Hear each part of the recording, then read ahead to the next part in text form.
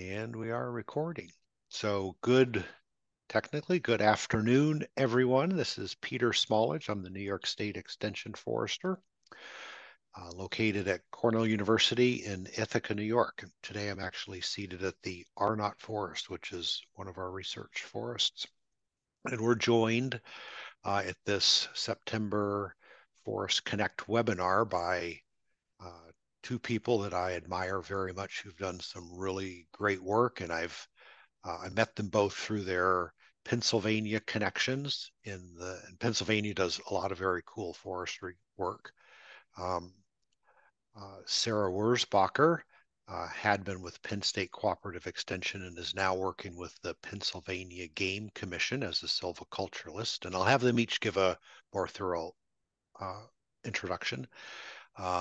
I've known Sarah for a few years. Susan, I've known for much longer. When I first took the Silva training back in the 90s, she was working as a team leader with a really productive research group out of the Forest Service in Northwestern Pennsylvania. They've done some fabulous things over the years. So I'm really appreciative that they got together to talk about a subject that I think deserves a lot of attention, which is how do we recognize and restore degraded stands. So I'll let Sarah, if you want to introduce yourself first, that would be great. And then Susan, and then y'all can kick it off. Thanks, Peter. You covered it pretty well. As Peter said, I work as a silviculture program specialist with the Pennsylvania Game Commission. I have statewide responsibilities. Our forestry staff work on about 1.5 million acres across Pennsylvania. And the work that Susan and I are talking about involves collaboration between a large number of agencies as well as some private forestry folks, including the Game Commission that's been a cooperative approach to some of these silvicultural questions for many years. I'll let her fill in some more details. Okay. I'm Susan Stout, and I worked for my entire forestry career as a research forester and later project leader for the U.S. Forest Service in Irvine, Pennsylvania, and may have met many of you over the years at Silva training as I met Peter that way. I'm retired now, but have remained involved, and Sarah and I both worked with the Allegheny Forest Health Collaborative Silviculture Working Group. And what we're reporting really isn't so much, it includes some research results, but it isn't so much research results as it is an adaptive approach that several people working with stands that had been degraded by a variety of different forces came up with as a way to respond to improving the probable future for such stands. And that's what we're going to talk about this morning. So we'll talk a little bit more about who that was and how that worked later on in the talk this morning. So Sarah, if we're ready to go, we can go on to the slides. So I think probably everybody on the show knows that there are a whole variety of forces that can cause degradation in forests. Forest health is certainly one. If you had a forest that had a lot of ash and emerald ash borer moved through your forest, then obviously the proportion of desirable seed-producing trees in your forest was dramatically reduced depending on how much ash you had.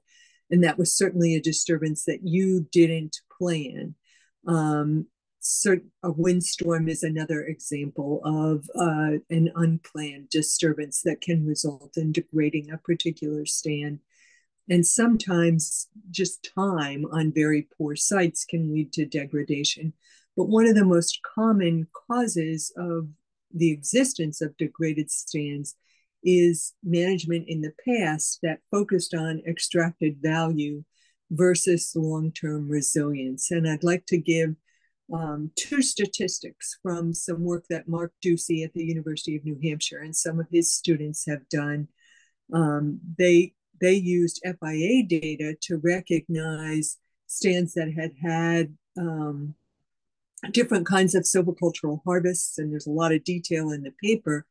But they found, for example, that in New York, the data that they reviewed from New York showed that Nearly 18% of the forests that had been harvested in the period they looked at had received some kind of a high grade, that is, an extractive removal of the trees of highest value from the forest. And in another related paper, they identified that across Maine, New Hampshire, and Vermont, nearly 40% of the forest land now has stocking of desirable trees below the 40% level. That is unlikely to recover to a fully stocked stand with desirable trees within even a decade of just passive management.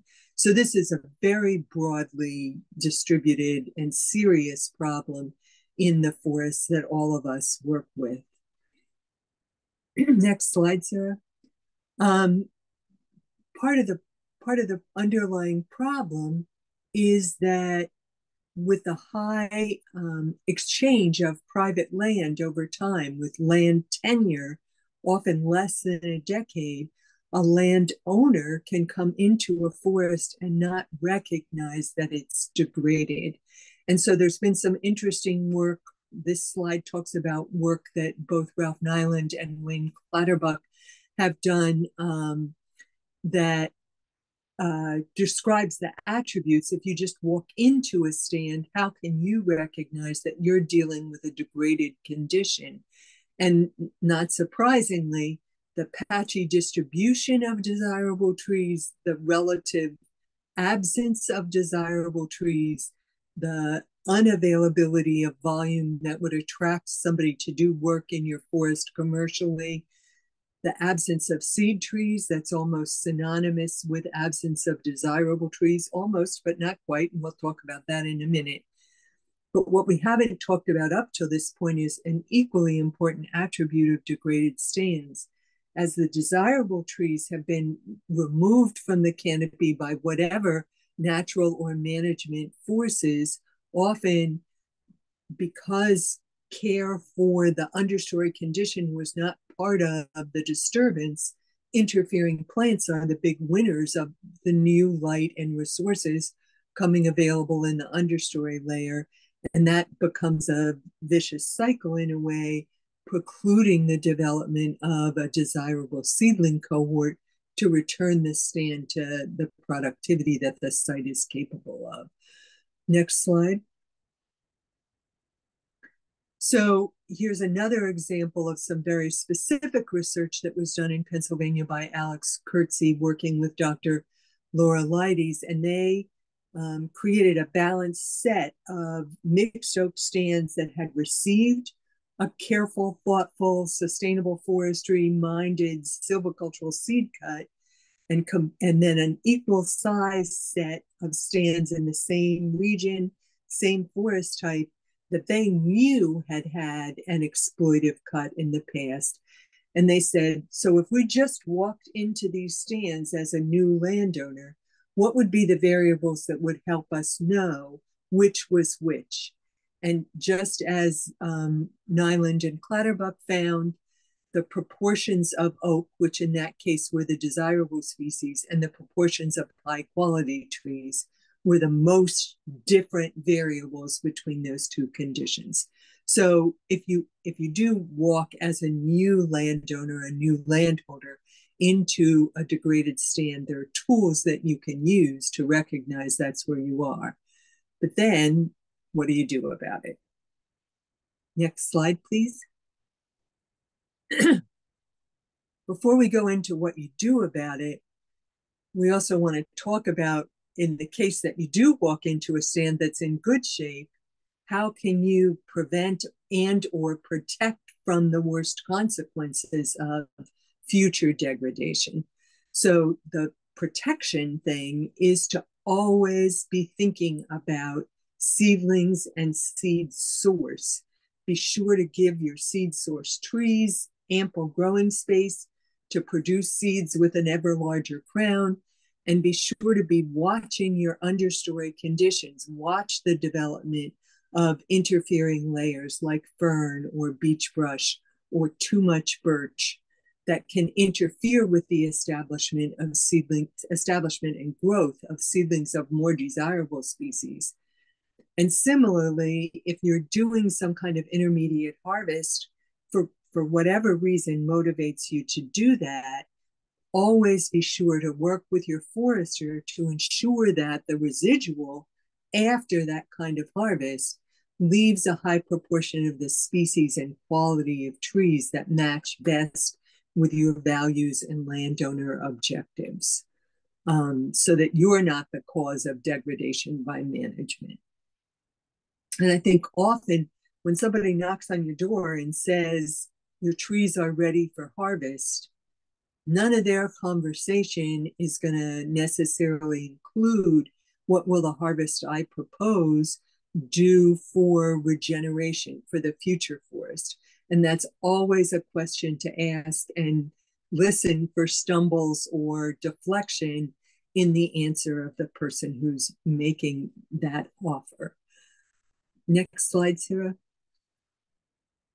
So now, this has been implicit in what I've said, but I think that, or we think, this is actually Sarah's work, but if you think about silviculture as a way to sustain the values of the forest in the future, then that silviculture occurs in the overlap between the potential of the existing stand and what your objectives and values for the future. Why are you holding this forest? In the case of a public owner, it may be to perpetuate a forest condition in a healthy form into the future in the place of a private landowner. It may be to create wildlife habitat or hunting or recreational opportunities, or it may be to create income in the near or far future, college money for a grandchild. But where those two overlap is where silviculture occurs. But next slide, in the condition that we're talking about, you find yourself with a forest whose current conditions limit the near-term options. So you have a couple of choices. What we're going to be talking about mostly today is practices that will allow you over time, next slide, to increase, oops, I got them backwards, sorry. So you may have to stretch your values to meet your stand where it is. And certainly all of the data suggests that everybody who owns forest land expresses a stewardship objective. And so you may have to stretch your stewardship to meet a degraded stand where it is and find ways to improve that stand. So the next time, next slide, you can actually, you'll find yourself with improved stand conditions that may overlap with your objectives and values for owning the land. So next slide. You're going to find, regardless of whether we're in the stretching your values point of condition or improving stand potential, the nature of silviculture in degraded stands is that it must be adaptive. You're going to have to do the best that you can to improve conditions for seedlings, to make the most of what seed source you have, to grow those few desirable trees that you have to their best potential future. Take whatever intervention you identify as the best opportunity right now. Don't expect to solve all the problems at once. And then your next step will be adaptive based on how the forest has responded. Next slide. So we're going to talk about the urgency of treatment needs later on, but the bottom line is you really have to think both about seed source and existing seedlings, and those are the two things that you really focus on in degraded stands. Do I have enough seedlings to go to a mixed age class stand or to go to the next cohort right now? Or do I have to optimize the little seed source that I have?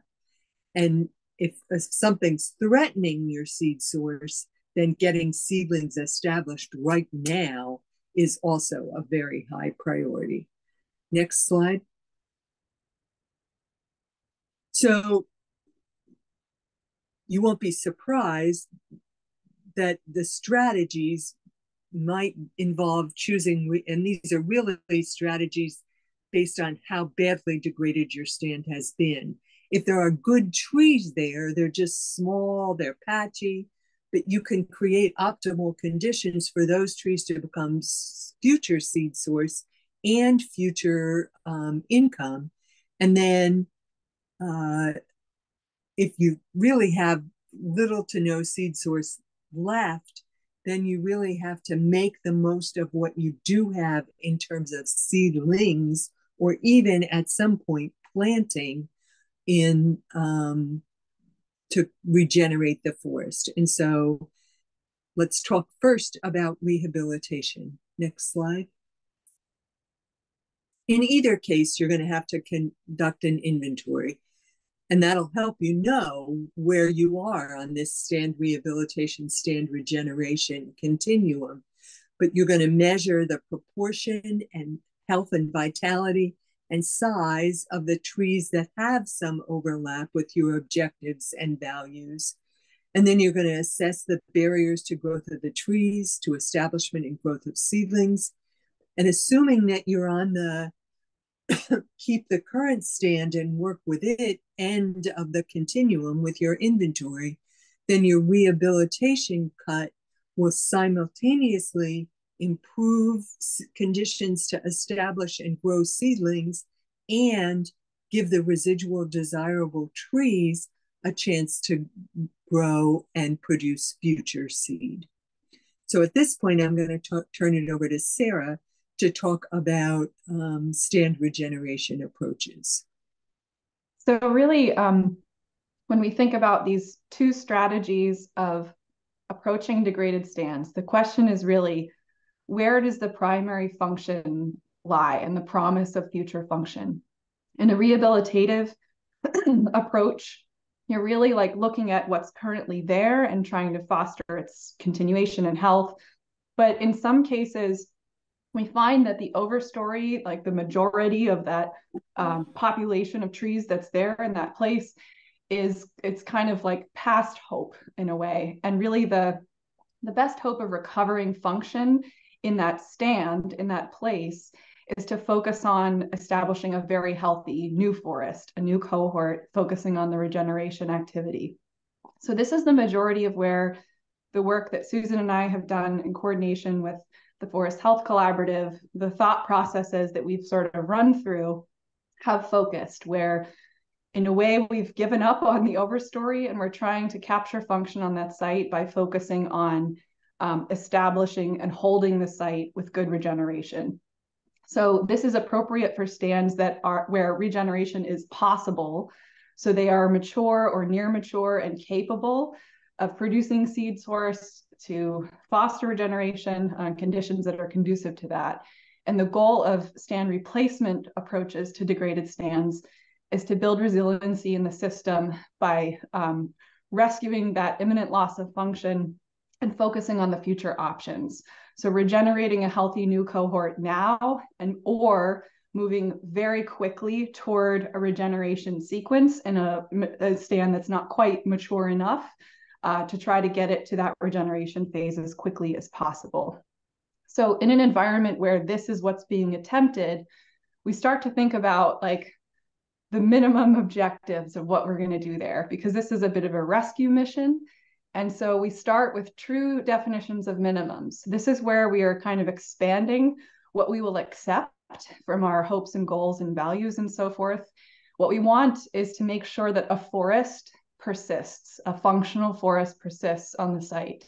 So we defined our minimums of what we might hope for in this scenario quite low. Maintain a forest condition, involve at least 2 acceptable overstory species. So we can't get as fancy with our hopes for diverse forests or really desirable overstory species or a certain forest type, and care and sort of fostering those conditions, we want to make sure we have a forest that's functional, that it's not a monoculture. And there are kind of three major factors that we consider in the types of approaches that we take to regenerating these stands. When I think about what regeneration is already present, so it's existing or it's there in advance, our advanced regeneration in the stand, what that resource looks like, how much there is, how we can treat it well and foster its growth, and what seed source still exists that's fairly healthy that could contribute additional regeneration to the site, and then any kind of problems, interference issues with other plants, non-native invasive species, things eating everything that you want, any other challenges. So throughout the slides, we're kind of represent each of these factors with a little symbol, the seedling, the overstory tree, and the deer as representative of anything that's a problem, including interfering plants. So as we think about each of these factors, and we think about the conditions that Susan talked about related to what degraded stands typically look like, it's useful to remember that the conditions that we face in these sites are often really patchy, really variable. So when we think about assessing where we are to determine what strategy to take, keep in mind that doing an inventory of average conditions, so seedlings per acre across the whole stand, for example, is often a less reliable approach to inventorying stands with less uniform conditions. And that's often true for degraded sites. So we often want to instead kind of think of how much of the stand looks a certain way rather than how much of that thing is in the stand on average. I'll show you kind of a depiction of what I'm talking about. So if we're looking at how much regeneration is in a stand, if it's likely very patchy, the average seedlings per acre could kind of wash out the story of what's happening in the stand. If instead there were seedling plots done and assessed that showed that about half the plots that were assessed had regeneration stocking that was suitable, that was appropriate, that we liked, we would consider that stand about 50% stocked with this attribute. If we did the same sort of approach and looked at how much of the stand showed major interference problems, we might say we saw interference in 30% of the stand. This is a stocking type of approach, a plot stocking type approach to assessing these factors. And in degraded stands, when we think of these factors together, we think of how they interact. So the same stand, same two factors, but they overlap in different places.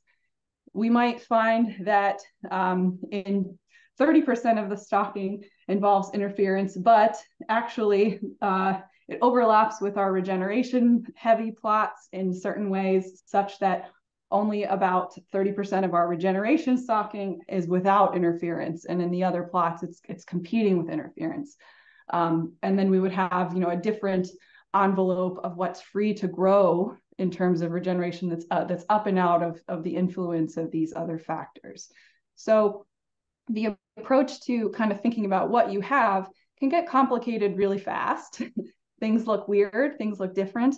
And often there are these kind of micro stand approaches and different stories playing out within one stand in degraded sites. So that's kind of a lot to put together. If I'm a landowner, do I need to go do this like complicated inventory system? No, I'm not going to make you do that. But I'm going to talk through this very texty slide to kind of thread the thoughts together, that it's important to know that when you're approaching work in a degraded stand, you're going to find patchy conditions. The conditions are likely to look different. Even in areas quite close to one another, there's a real lack of uniformity. And because conditions in these stands are often patchy, the treatments and approaches might look patchy as well. And they may not look very typical of what you might be educated to know good forestry is supposed to look like. But don't just sort of go with whatever is said. Like, think critically about what you know about what good forestry is. All of these, Silvix is still Silvix, even in a degraded stand. Everything you know about sustainable practices still applies. You want to keep the best of what you have, focus on how things are going to improve. Think always about leaving the stand better than you found it. You're focusing very much on that young forest to replace the older one. So we've considered these couple of success factors, and we've thought really closely about how their position in space across the stand influences the approach that you take and what you can expect in terms of success. But there is kind of another layer to consider in terms of performance and silvics and behaviors of what species, what trees you find in those forests. So there's another big question that we want to consider, and Susan will talk through how we consider the concept of reliability of species. So what I'm going to use as examples are heavily biased regionally towards the northwest corner of Pennsylvania and the southwest corner of New York, which is the area in which the silviculture working group worked together. And really the reason for sharing them in this level of detail in this talk is to get you in conversation with your foresters about what's reliable in your area.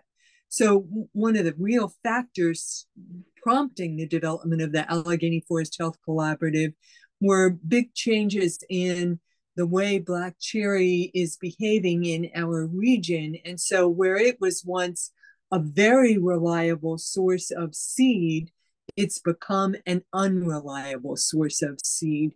And so the ranking that we're showing here is not necessarily a ranking of how we value these species. I saw in the chat some interesting discussion about the ability of markets to meet what the forest is supplying, and we can talk about that in the question Q&A. But black birch and red maple are certainly reliable, frequent seed producers under the right conditions. Quaking aspen will promote root sprouts. Tulip poplar is a very reliable seed producer. And one of the interesting things about tulip poplar is that its seeds can become established after the disturbance. They don't have to exist as advanced regeneration to be competitive. Oak species produce reliably, but with a long gap in time between prolific seed years. And then some of the species lower down on the list are really not reliable seed producers at all, at least in our region. But again, you're going to need to think about how this applies in your region and talk with foresters about that.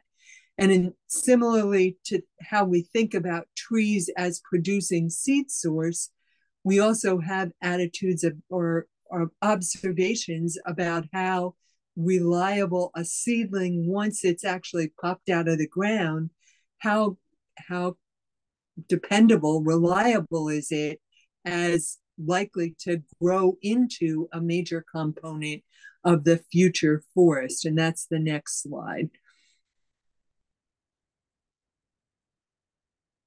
Oh, no, sorry about this. In addition to thinking about seed source reliability, I mentioned earlier, you may want to expand your focus a little bit when you think about seed source, because from the perspective of seed source, in eastern hardwoods, for the most part, trees that may be completely ugly from a timber perspective can still be producers of seed for trees that may themselves be beautiful in the future. So we think that a lot of what happens in terms of bad form has more to do with the specific growing conditions for a tree than with its genetics. And so you may want to, if you're in this degraded stand condition, you may want to expand the classes of trees you think about to include trees that you would otherwise call unacceptable. They're the right species, but they have poor growth form, but they could still produce seed source of desirable and healthy trees for the future. So that needs to influence your inventory, is to keep track of those seed source unacceptable growing stock trees. And then, as I said, next slide, we want to look at the reliability of seedlings in terms of their aggressiveness growing in the understory and as you give them enough light to grow. So you'll see, for example, that tulip, poplar, and cucumber tree are very aggressive in the understory in our region. I think everybody knows that American beech rootsuckers are aggressive in the understory. And so this list is slightly different than the tree list, but it's something else that you need to keep in mind in terms of how competitive seedlings are going to be. And when you know what your stocking is, you want to know both how much advanced regeneration is there and how reliable is it. On to the next, and then I think Karen Bennett was maybe just commenting that it's going to vary by region. So don't memorize this list. Talk to people who work near you and develop a list that works for your forest. Next slide. And back to Sarah. So the approach to considering all of these different success factors and sort of try to synthesize them in particular prescriptive strategies for silviculture has been a focus of the Allegheny Forest Health Collaborative's silviculture working group. So it's a group of silviculturists, managers who have experience working in a region, have considered some of these questions of reliability of species, and have pooled their collective experience and thoughts. And in this large list of people, which has included others and will include others again in the future, it really represents a robust set of experience that kind of has crowdsourced some of these approaches of what makes sense, what is possible in terms of economic landscape, in terms of the silvical landscape, the behaviors of species, and so forth. And so the work that follows are some of the prescriptive strategies that have been well considered across ownership types by managers that hold different primary focuses in their goals and objectives, leading to some of the sort of general tenets of what has been discussed between all of these managers, and then we'll get into some of the particular strategies. Overall, some of the things we kind of have in our back pocket of like alwayses and nevers as they relate to degraded stands are to never sacrifice a cohort of regeneration. When we have everything available to us in a healthy overstory, good species, good conditions, we can be patient. We can look at a cohort of regeneration, see that it's mixed in with some undesirable plants, and sometimes go for like, broadcast herbicide treatment to kind of reset things and try to get a better cohort. In the case of degraded stand silviculture, when you have something that promises to regenerate the stand, and when you have acceptable regenerated species, you want to hold them in every way possible. And so there's never like a clearing of the slate moment where you might not hope for something better. So that's one thing we sort of would steer away from in degraded stands, which is different than what might be reached for in a non-degraded site. The second bullet is really the lower your standards bullet. So we talked about approaching minimums of our objectives. We want to keep a forest and we want it to have more than one species. That means we can't be quite as choosy with the species mixes that we look for in our regeneration assessments. We want to look for species that we deem acceptable, that perform as overstory species in healthy forest types that are appropriate to the region, not just the ones that we most desire for their commercial potential or mass production capabilities or whatnot. So we're looking to find more acceptable species, not just desirable species. Third, to lower the stocking of the needed factors as we think about trigger points for taking actions like overstory removals. So we can do more with less if we intensively care for that scarcer resource. We can proceed confidently with releasing regeneration, even if the stocking is a little bit lower than what we would like to have and what we tend to wait for in healthier sites, because we have a little more urgency to our work. All of this kind of pulled together. We talked about the need to be adaptive, to more frequently evaluate the response, revisit the sites more quickly, and kind of change the approaches depending on how the site is responding. and thinking very hard with your local knowledge about what you know works in that place, what you know certain species will do in those places. This is those reliability factors. The experience of the site matters a lot. This can be informed by literature, but really like the best teacher is the experience of what you know, like red maple tends to do in this place. That's really like you want to rely on those gut instincts about the way dynamics will play themselves out. So to kind of pull it together, we're going to consider these success factors together. That's the context for management. So each of these prescription scenarios considers a different interaction of what the seedlings are doing, what the overstory is doing, and what the major problems are in the stand, the things that would be barriers to success. Overall, these strategies focusing on recognizing and capturing opportunities that are closing, and they involve kind of going one step at a time and trying to be adaptive. So we're going to kind of organize this based on best case scenarios toward worst case scenarios. In a degraded stand that is only slightly degraded, the seed source and seed source conditions I'm going to describe in one of three ways. I'll call it moderate, I'll call it limiting, or I'll call it poor.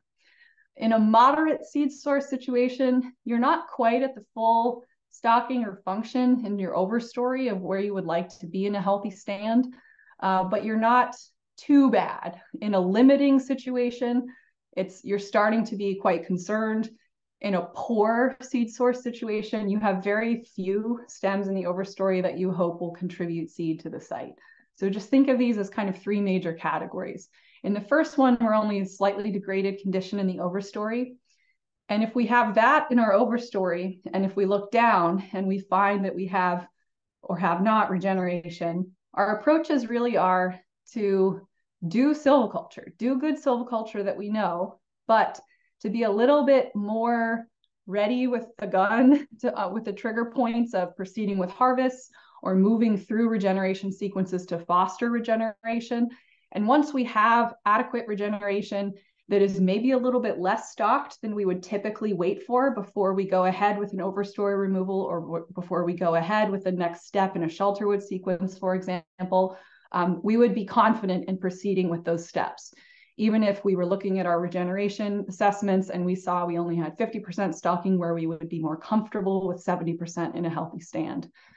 All of this is really has to consider that reliability factors. Where you have less reliable things and you approach those acceptable conditions, you proceed with a little more urgency. In every one of these operations, you want to be more careful that in any partial cuts leading up to an overstory removal, you would retain good seed source trees. Even if they're not acceptable growing stock, perfect bolls and so forth, if they are lending seed that will be reliable, those should be held in partial cuts going leading up to a final overstory removal, and follow-up treatments should be planned. As I said, when you have less regeneration than you would like to have, you have to kind of baby it a little bit more. So planning some follow-up treatments to kind of make sure that regeneration resource is successful is important here. So mostly this looks like what we do, but we're a little bit more careful and we kind of are moving with a bit more urgency than typical. So let's think about another situation. Your seed source is quite a lot worse than that last thing I described. If you have a limiting or poor seed source in your overstory, but when you look down, you find regeneration. And even if it's not as much as you would always want to have, there is enough to regenerate the site. The best thing to do is to just dump all of your investment and resources and focus into that regeneration that currently exists. With a limiting or poor overstory, there is not a lot of confidence or hope in contributing additional seed source or additional regeneration to that site. So the regeneration you have, you should sort of think about as like maybe all you're going to get. So there's an urgency to go ahead and remove the overstory if the overstory is preventing that regeneration from succeeding, or if you have a sparse overstory, reducing the overstory to the point that the regeneration can get up and out and be released. The worse the health of the overstory, the more urgently you really should act to release the understory and kind of reassign the resources to the regeneration. In these practices, work in the dormant season is preferred in case there is sort of more sprouting, more resprouting, less damage to the site. And the same goes for retaining seed source trees, acceptable growing stock, and seed source unacceptable growing stock as residuals, even as permanent residuals after the overstory removal. As it pertains to interference, applying treatments as needed to release regeneration and make it free to grow are important, but these should be careful and selective, avoiding broadcast treatments that would risk harming your regeneration, and trying to choose selective products that you can spray over regeneration without killing it, like oust for ferns, for example. And a removal of low woody interference that is going to shade out regeneration is essential as well in this prescription. So this is kind of the go for it, going out of business sale approach, where you're really focusing on that existing regen resource. But let's say, in this case, you would end up with an even age stand if you went for the overstory removal, or if you just did a reduction of overstory, you might end up with a 2-age stand if you would accept that condition. So let's think about the same sort of overstory condition. We're getting into a limiting seed source context, but we don't have enough regeneration to just go ahead and release it and remove the overstory. Something else is limiting regeneration on that site. Either there's too much in the overstory, the unhealthy overstory, there's interference that is occluding regeneration that's patchy, or there's interference everywhere. And the approaches here kind of depend on what's the catch point, what's holding things up, and then the prescriptions work on alleviating that limiting issue. So let's consider a situation where the overstory, an unhealthy overstory with limited seed source, is the thing that's limiting regeneration. In this case, we would proceed with a shelterwood seed cut. So a lot of resemblance to shelterwood, but the kind of focus on retention in that interim cut is to retain the best seed source that is likely to contribute to the site and foster regeneration before the final overstory removal, especially of seedlings, of species that are reliable, that would be able to establish in that period of time. I will note that this is a really difficult approach in oak systems. Oaks need a lot more time than in the typical like go ahead shelterwood sequence. Shelterwoods look different in oak systems that involve like a longer preparatory sequence. There really needs to be the establishment of seedlings in advance of those major shelterwood catch points here. So this is more appropriate to seeds that are able to sort of germinate and develop more quickly. So understand that if you're working in an oak system, taking this approach might kind of shift you away from that species. But again, we just want to make sure that we have a forest there. If our overstory is being lost, we don't want to lose the whole site. So in this case, where we're doing the shelterwood seed cut, it's really important to remove interference prior to that first shelterwood entry. So we want to make sure that like the conditions that are out there are just as ready as they possibly could be for the contribution of seed, the germination of seed in that new light environment. So that prep work in advance of the first shelterwood entry is very important, with the same kind of selectivity approaches that I talked about before. Again, work in the dormant season is preferred. And in this case, we want to do really quick follow-up evaluations. We want to see right away if there's an interference issue that's going to cause problems for us. And as soon as we have enough regeneration to go ahead with the overstory removal, we want to pull the trigger on it to make sure that we can capture the opportunity. We don't want seedlings to kind of show up and languish and then fail, and all the while risk the loss of more seed source. In the case where the thing that's really holding things up in the understory is interference that's patchy, we take a patchy approach to management, and we look at little spots where we have regeneration and it's free to grow. It's not being interfered with by other plants. And we might concentrate overstory removal gaps around those places. And then in other places where we find interference, we might prepare those gaps by removing interference and hoping for regeneration establishment there, all the while retaining seed source to try to get more germination in those prepared patches and kind of taking this little micro stand approach throughout the stand. If you do this once or on 2 entries, and then you find that like things look pretty good everywhere, you can kind of go ahead and remove the rest of the overstory, or you can just do patch by patch kind of approaches over time. So depending on what that looks like and how many times you're revisiting the site, you're very likely to end up with a multi-aged condition and move toward uneven age management in a site like this.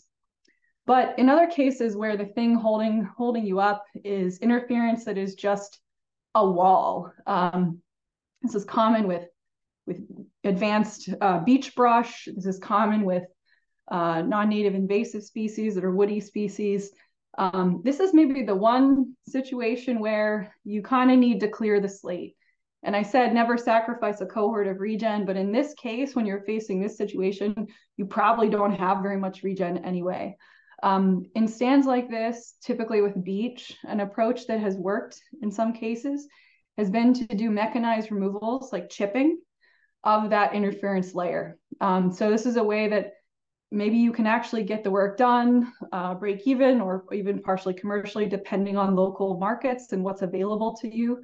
But all the while trying to protect and not ding up or damage any of your seed source trees. This is one where, like, depending on what's in your overstory and the stocking, like, you might need to couple it with another treatment to kind of change the light environment a little bit. So this is not a standalone treatment to regenerate the site, but it's a preparatory treatment that will get you to the next decision point about what to do next. So for solid interference, doing a mechanized removal like this can be really useful. In the very worst situations, where you have very little seed source and very little regeneration, you're in a tough spot.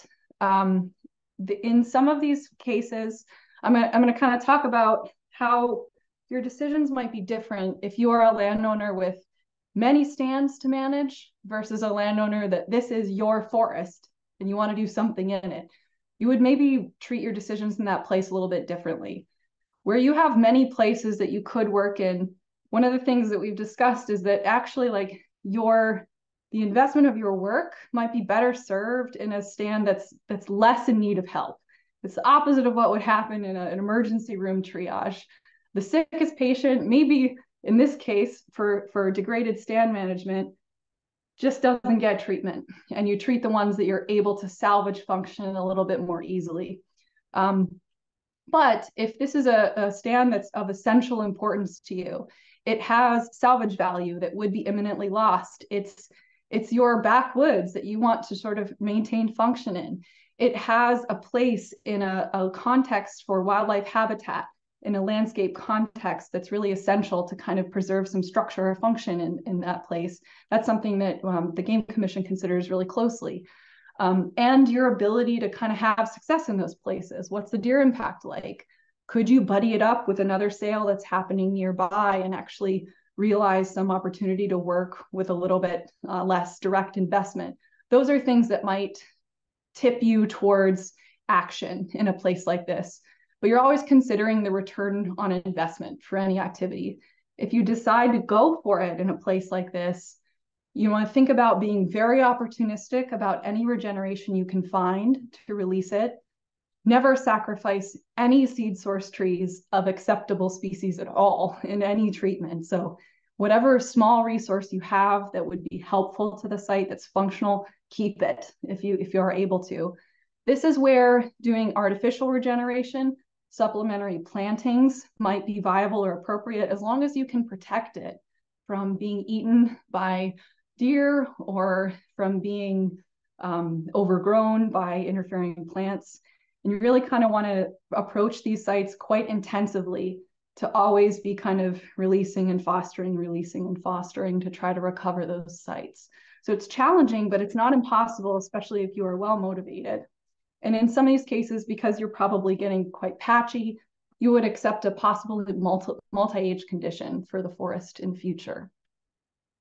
So I want us to kind of do a little bit of an exercise. All of these prescription scenarios have been couched in what's happening in the overstory and what's happening in the understory. So I want to kind of think about an exercise of where we would think about those concepts of reliability and push ourselves toward a different prescription, where the prescription that's dictated by the simple inventory of things might not tell the full story. If this is kind of where we are, we're okay in our seed source, but starting to look a little rough, and we have regeneration, we might actually, but let's say most of that seed source stocking is in oak that has been quite stressed in recent years. We know that some of these prescriptions don't work as well in oak systems, and stressed oak trees are less likely to produce larger acorn crops. We might actually sort of demote the value of that seed source, or consider the seed source to be more limiting than moderate in that situation. Let's think of another situation where we have limiting seed source, and lucky us, we have adequate regeneration. But when we look closely at that regeneration, we see that it has some pathogen issues. It's mostly black cherry, and it's got leaf spot. And we know, after talking to our forester, that black cherry seedlings with leaf spot tend not to survive past a couple of years. You might see a cohort sort of bloom and die quickly. So in that case, we might demote our rating of the regeneration story in that place to an inadequate condition, even though there's a lot of seedlings present. We don't rely on them. So in another situation where we're in the same spot, we have kind of suspect overstory and not very much regeneration. But we see that a lot of the nearby seed source stocking, though it is limiting, is in a highly reliable species that is likely to contribute a lot of seed. We might, yellow poplar in this case, we might actually promote our opinion of whether that seed source is limiting or moderate, bump it up to a moderate condition and rely on it a little bit more, because we know that that seed is likely to be contributed well on that site. That's kind of how you would sort of move yourself around in this decision matrix, depending on the reliability of species. So once again, like kind of wrapping all of this up, what all these prescriptions have in common are really avoiding any harm to regeneration that you have, widening your standards toward acceptable species, not just the best or desirable species that you have in your assessments. Working with what you've got intensively can be better, can still work even if you have less of it. You want to kind of be very frequently evaluating responses, going back a lot, and trusting your knowledge of the system, of what's reliable in those places.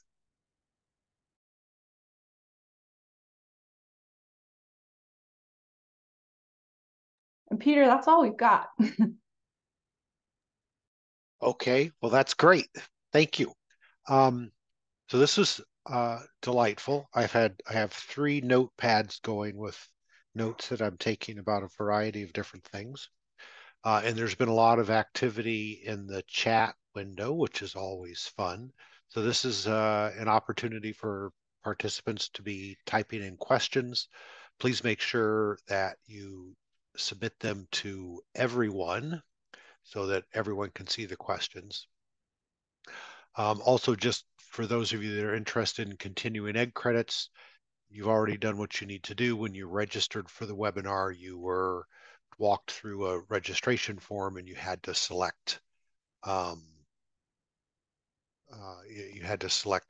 option for continuing ed credits. So I'm going to lead off with the first question.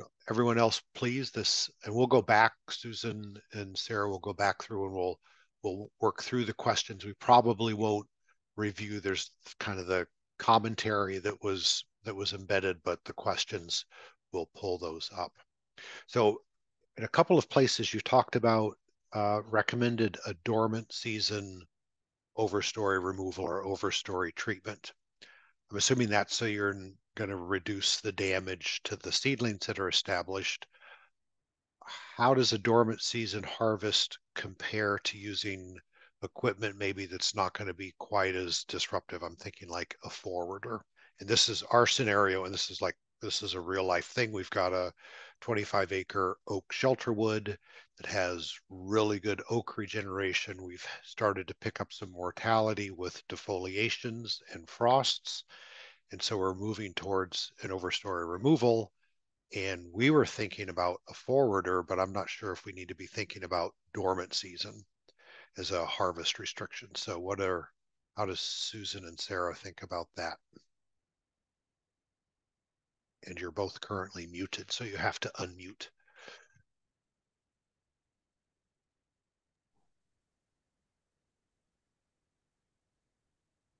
I'm going to defer to Sarah. I know that we were thinking about stump sprouts, promoting stump sprouts as part of the new cohort. Oh, okay. Yeah, that was the primary thing behind the dormant season, but the question of damage is also relevant there. So I think there's so much variability in terms of what equipment is being reached for in different places and what, what's available to different contracts. So, but the same principles apply. So Peter, it sounds like you're already thinking about that on the site that you are. I think contract restrictions only make sense where they really get you something. So right. If there's a known need to retain very limited overstory seed source and you're very concerned about damage to those, then that's where a contract restriction might make a little bit more sense. But contract restrictions for their own sake are get in the way of work sometimes. I agree. Okay, good. Glad I asked that question. Okay, so Sarah and Susan, how do you want to handle the chat Q&A? Do you want me to read the questions, or do you want to read them, or what's going to be easiest for you? I think it'd be helpful for you to pitch questions to us, Peter. I wanted to add just one more thought to the last question that there might be some cases where species mixes indicate that the little bit of some ground scarification that happens in a harvest might actually be advantageous to germination conditions. So again, some of those machinery considerations should be based on what's in the stand and what the response is likely to be. So that's kind of where you put your ecologist hat on as a forester and think about what happens there. Sometimes a little bit of soil disturbance is a good thing. Correct. Okay, good.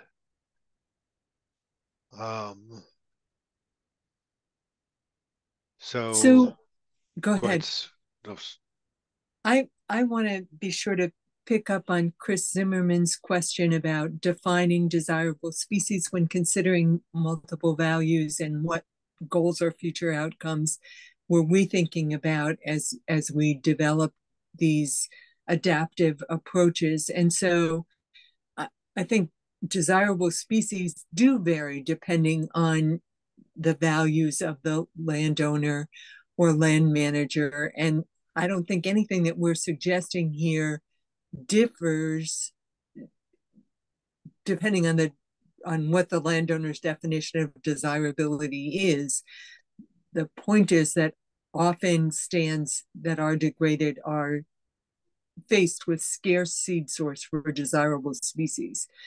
And then in terms of multiple goals, I would say that forest resilience and health were certainly the driver for what we were considering. But I think these principles apply whether your primary objective is wildlife habitat or timber, that both of those in a stewardship context, a sustainable forestry context, you can't really achieve either of those things for the long run without considering forest resilience and health. And then I want to confess that honestly, we have not considered the carbon stock issue in particular, but I do have a colleague, Chaley Hoover, who has said that understocked stands are one of the biggest opportunities for improving carbon storage in eastern forests. And if we think of the statistics that I presented at the beginning of the talk about how perhaps as many as 40% of stands in northern New England are understocked with desirable species, then maybe those two things marry together, maybe they don't, depending on what's filling in above the desirable trees. So I don't know if that's helpful, Chris, but that's my thinking. And then somebody else to ask about microsite variation. And certainly in a lot of ways, what we're talking about here really matches extremely well with variable site conditions, because we're talking about silviculture in general becoming patchier as you try to address degraded stand conditions. So to the extent that you know what's going on in terms of microsite in your stand, then that marries very well with a more patchy approach to silviculture.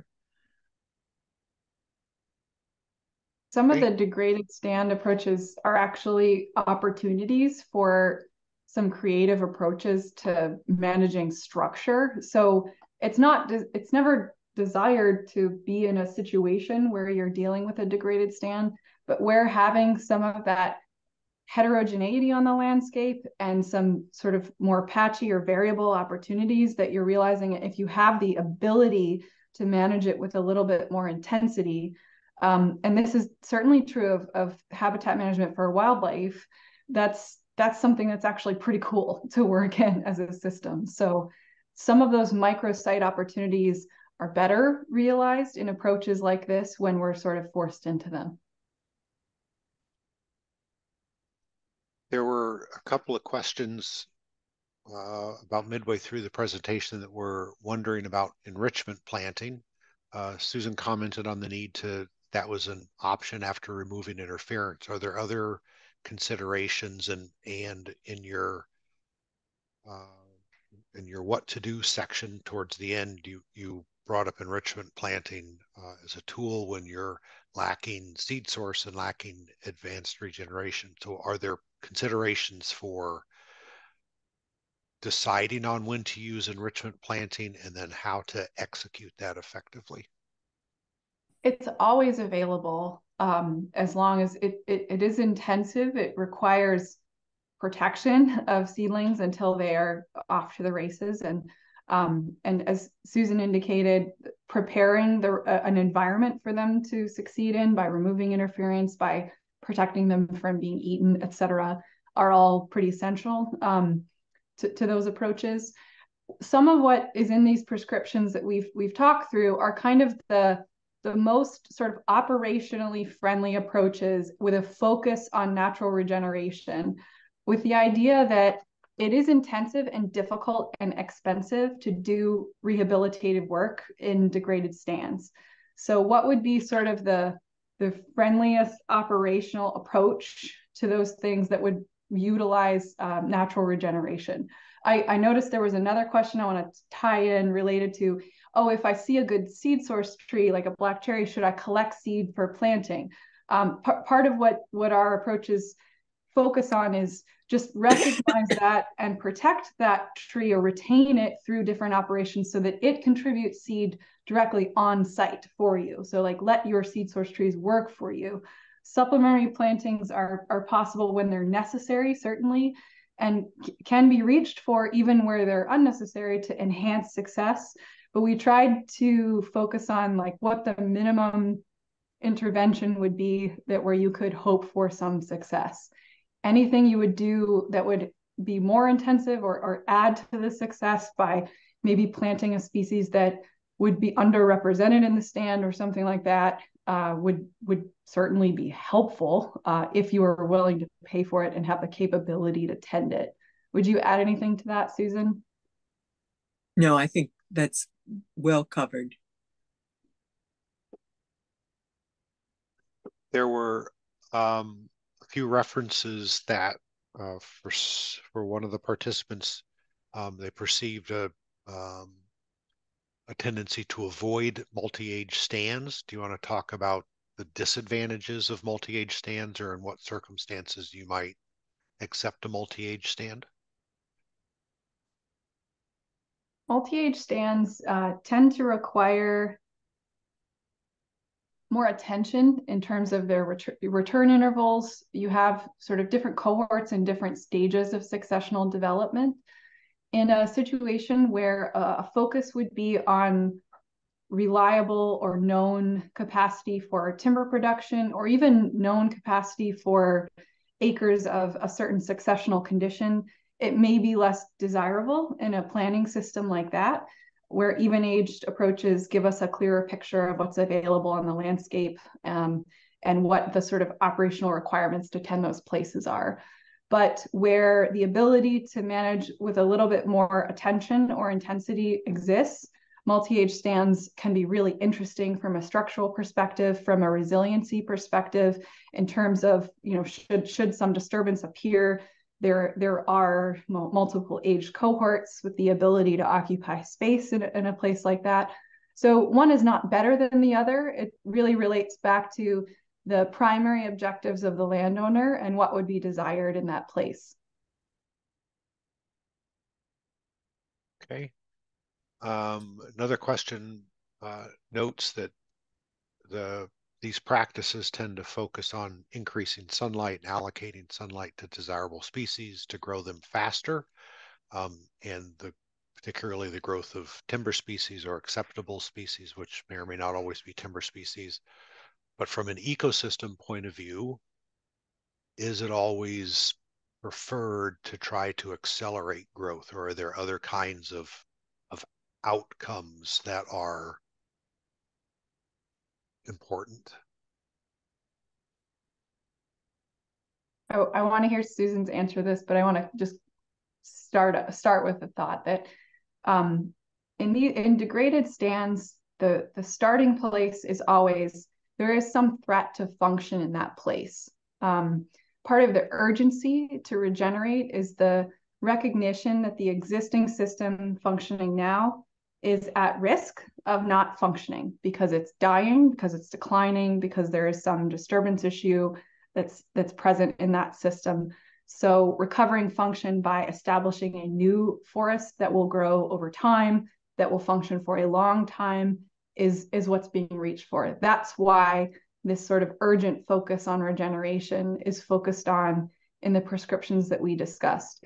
But in healthy systems, where there are many more options, there are so many other avenues and opportunities for long rotations and unusual silvicultural regimes that are available. So from my perspective, if I was looking at a big landscape of a lot of options, I would reach for those other things in places that are healthier and able to support that work over a long time. And in these degraded sites, the focus is really on returning function to a healthy system.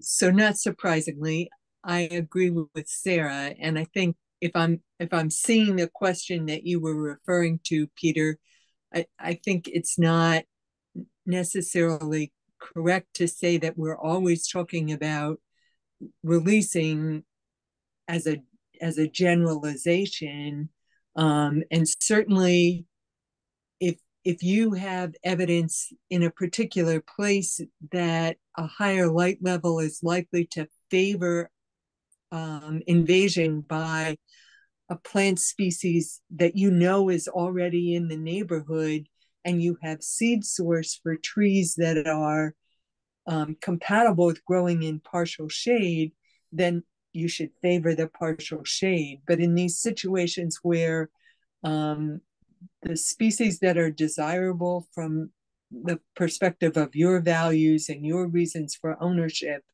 are not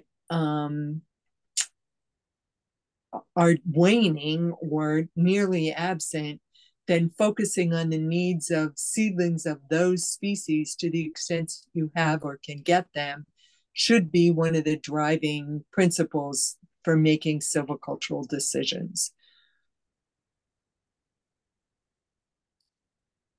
I enjoyed both those responses. Perfect. And I'm remembering that slide you showed early on that said that this all needs to be adaptive. And so right. that's like the one word response, and you all expanded on that. Chris wants to know, he just says thoughts on high deer herbivory as a major limiting factor. And then also a second question relates to the fact that you listed black birch as reliable in terms of a seed source, if I remember correctly, in terms of a seed source and seedling establishment and growth, but what's its potential for desirability, the desirability of black birch? So question one on deer herbivory, question two on black birch. So high deer herbivory, especially if you only have access to a relatively small property on the landscape.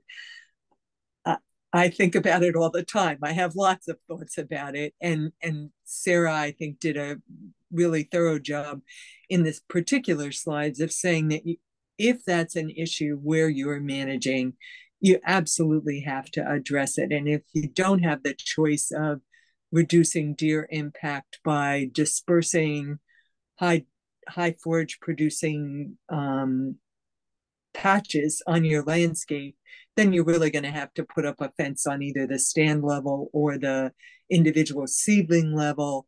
And you can do that with woven wire, or as Peter and his colleagues have shown, you can do it with high slash fences around the outside of your harvest area. But you absolutely have to address it. And in terms of black birch, that's a species that's greatly increased in abundance in our region, and we think that, and we treat it as acceptable. So often in Sarah's presentations, when she was talking about expanding our standards to include stocking with acceptable species, it is black birch that's acceptable species that's being added into the mix to evaluate for a future cohort and for current stocking. And then I'm going to refer back to very, very early in the chat. Somebody talked about the fact that markets seem to find a way to meet whatever we're producing. And although I think there's good evidence to support the fact that that's true, I personally am really, really worried about the narrowing of species composition in our forests through the combination of insect and disease factors and deer herbivory. And to the extent that we can extend beyond that two species, to the extent that we can keep species diversity on these sites, both by expanding our range of what we accept and by nurturing the species that seem to have the most difficulty surviving, I think those are essential elements of good stewardship. Birch is like the classic example that we bring up when we talk about this, like lower your standards concept. Black birch is a native species. It grows and sequesters carbon. It's capable of being regenerated reliably and potentially run on a short rotation where something else could be reached for in the next opportunity to appear, for example. So, sometimes in places where the most difficult conditions exist, where seed source is greatly reduced and your options are lower, holding the birch maintains a forest, maintains a mycorrhizal environment that would be appropriate for something else down the line. So in the most difficult places, having something that is reliable and known is not the worst thing in the world. My anecdotal observation on black birch is that it seems that, and some of this is historic and it may have diminished in recent years, but that in the eastern part of kind of mid-Atlantic, New England, New York, the eastern areas, black birch had maybe better markets or better favorability. And as you moved westward towards Ohio, let's say, and I'm not picking on Ohio, but just as a point of reference, as you moved into those western areas, there was a less warm reception for black birch. I know here at the Arnott Forest, this is one example in the last 23 years, so take that for what it's worth. But we had a black birch tree that sold as veneer, which just surprised me. So we're thinking more and more about like how to grow quality black birch, because as I think Sarah just pointed out, it's easy to regenerate and it grows fast. So, okay, let's look back at some other questions. I want to respond to Paul Knoll's poignant remark about after 50 years of battling beech brush, we certainly don't want to lose it. And the most optimistic thing that I can report there is that the Allegheny National Forest has had some significant success, and I'm talking about beech bark disease now. I'll get to beech leaf disease in a minute, with identifying trees that appear to be resilient for beech bark disease, and not only conserving them at the time of final harvest as residuals, but leaving a circle around those trees if herbicide is used to protect the genetically related root suckers, in hopes that they too will be resilient to beech bark disease. And in terms of beech leaf disease, we don't know yet. And we actually have a stand on the experimental forest where we did that, save trees that appear to be resilient to beech bark disease, in a stand that we were harvesting just as beech leaf disease moved in. And so we will watch around those saved beech trees to see if the regeneration that comes up around them is resilient to beech leaf disease in a place where it's known. But I share your concern.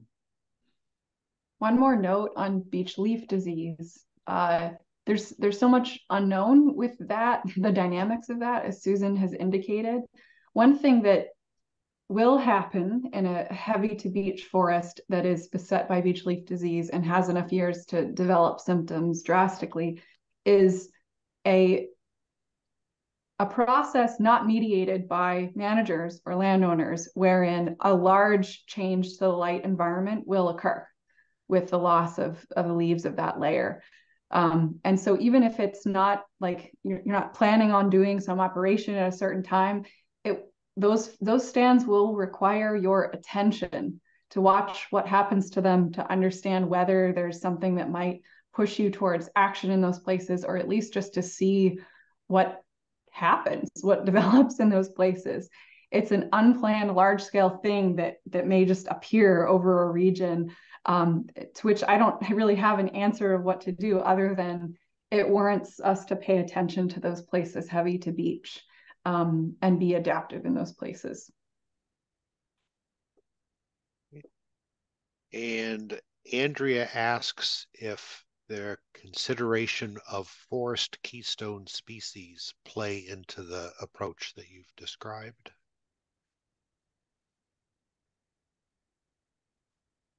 I don't know if Andrea's still on. We may be able to get clarification of that if there are questions, or if you're not sure how to interpret it.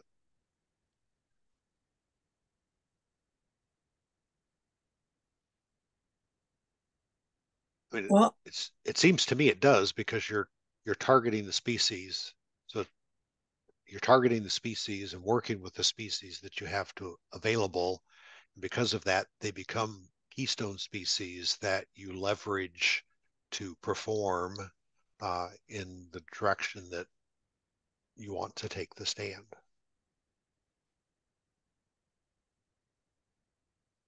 But it may also involve accepting a change of forest type if you are losing, for whatever reason, seed source of what was a keystone species. So what Andrea's question triggered in me is that in his recent work, Pat Brose has defined keystone species for several different forest types, and the newest versions of Silva really play on that keystone species concept.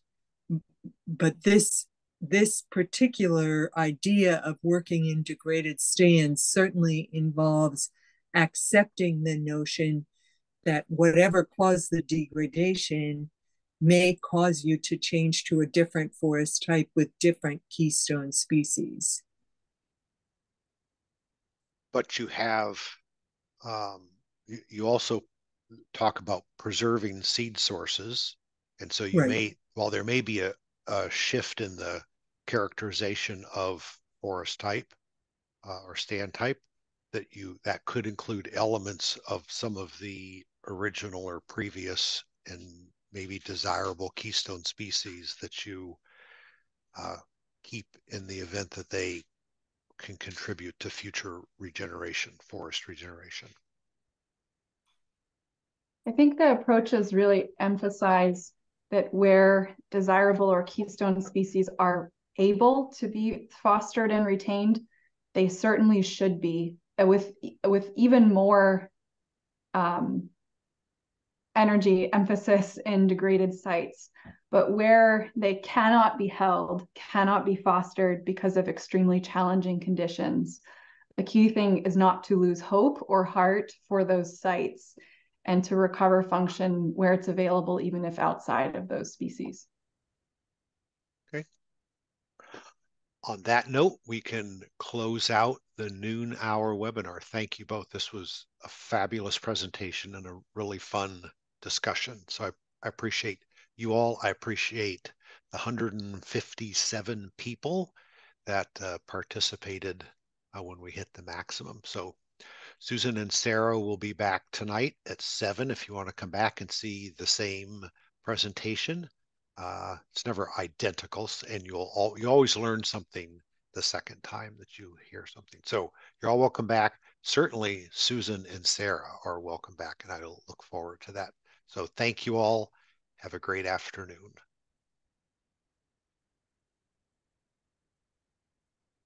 Thanks.